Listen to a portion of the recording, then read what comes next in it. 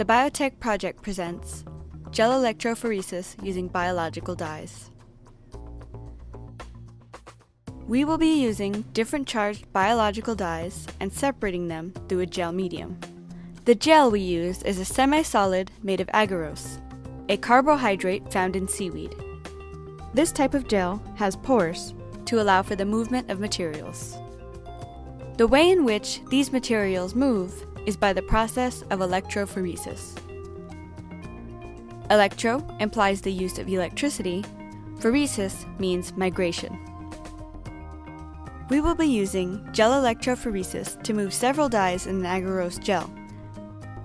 You can also use this technique to observe differences in real-life situations, such as analyzing DNA. First, we prepare an agarose gel. Melt the 0.8% agarose in TAE solution using a microwave until it looks as clear as water. Place the casting tray into the electrophoresis box. Place stoppers or tape at each end of the casting tray to create a seal before pouring your liquid agarose. Steadily pour the gel in the middle of the casting tray. The comb is placed in the middle because the dyes contain both positive and negatively charged molecules. We do not know which way these dyes will move. The gel should solidify in 5 to 10 minutes. Carefully remove the stoppers and comb.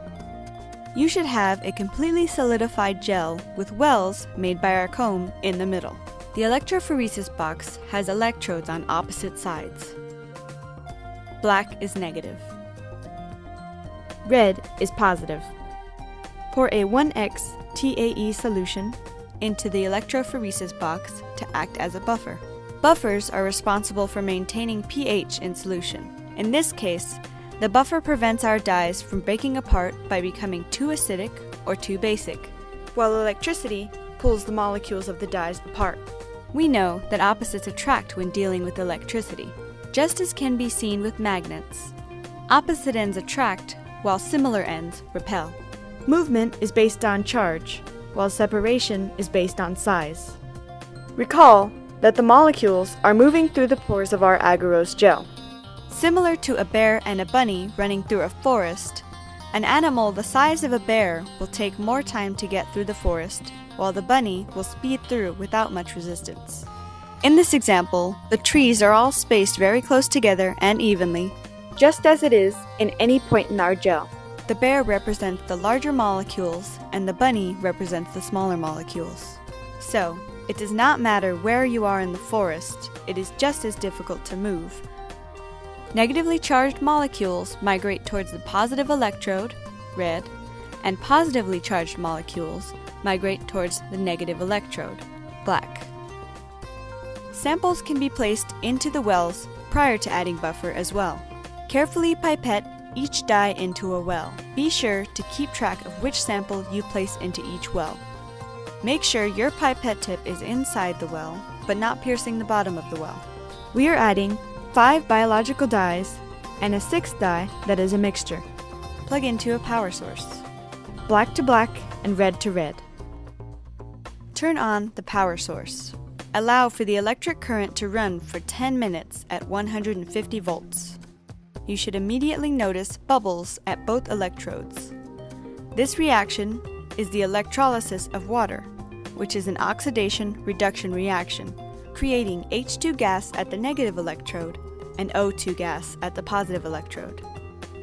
The molecules in the dyes will also be separated by size. The bigger the molecules in the dye are, the slower they're able to travel through the pores of the gel. Once the gel is complete, turn off the power source first. Unplug the electrophoresis box.